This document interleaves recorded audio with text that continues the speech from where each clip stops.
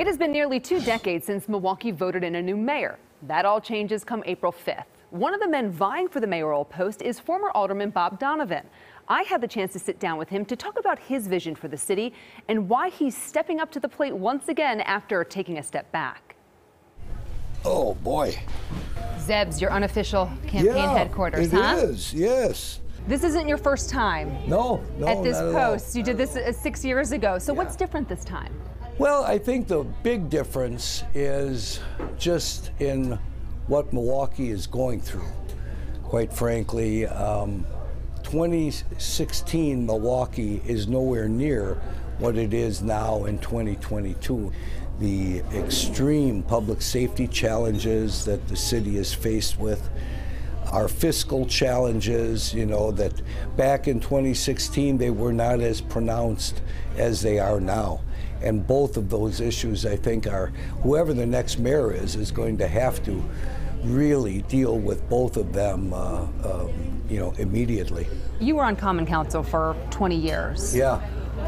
What can you accomplish as mayor that you couldn't do in those 20 years on Common Council? Oh, a lot of things. First of all, the mayor sets the pace. The mayor sets the agenda and the priorities for the city. Oftentimes, I would argue with Mayor Barrett as to, what I felt should be the priorities were not his priorities. So the mayor sets the pace, that's number one. Second of all, the mayor has the clout to get things done. He sets the budget. Very seldom that the budget is amended. Basically, what the mayor wants and is able to push through, he gets. If you were to become mayor, what do you want? I want a safer city for all of Milwaukee. I want criminals to be held accountable for their crimes. I want great schools for our kids, all schools, public, private, charter.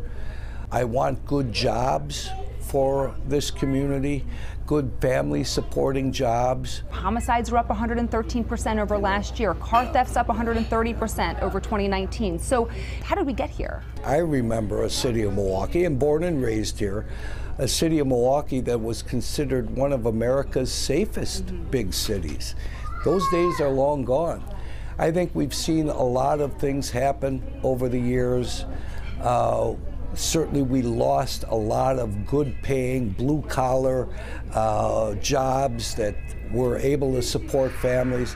But in addition to that, quite frankly, I think we've seen in many instances a deterioration of our families, of what the virtues and the values that we're teaching our children. What do you think actually works when it comes to the day in and day out and helping to get kids back onto the right path, helping to improve those family units? Yeah, I strongly believe that our faith community will be critical towards improving the stability and the order and safety in our neighborhoods. So I would envision our police department working hand in hand with our faith community to patrol our neighborhoods, to do outreach to young people who might be on the verge. You're a very faith-filled man, right? If I'm not mistaken, you were considering going into the priesthood. Well, yes. At one point. At one time, yeah. You've been retired for not even 2 years, technically. Yeah. What made you want to jump back in? Are you bored? It was, well, I did a little twiddling of my thumbs, and I thought, geez, I'm not ready to, move on. And then, of course, Mayor Barrett made that announcement that he was leaving, and I turned to Kathy and I says, we've got to do this. It's a huge challenge without a doubt, and I am definitely the underdog, but I will tell you this. I just had to do this, and I believe strongly that if given the opportunity, we can tackle these problems and get Milwaukee moving again. My interview with Bob Donovan went much longer than what you just saw there, nearly half an hour. And you can watch extended clips of our conversation by going to our website, fox6now.com. There you'll also find my one-on-one interview with Donovan's opponent that we had airing here on Fox 6 News at 9 last night, Acting Mayor Cavalier Johnson.